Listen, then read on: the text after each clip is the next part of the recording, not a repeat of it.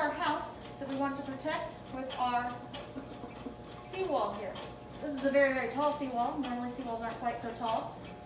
But you can see the water splashing up against the seawall a little bit, even with these small waves splashing up against the seawall and making more wave action than we would normally see. But our house is protected. If we remove the seawall, you can see that wave action becomes smaller, but our house isn't protected. If the waves get much bigger at all, that house will get flooded by those waves.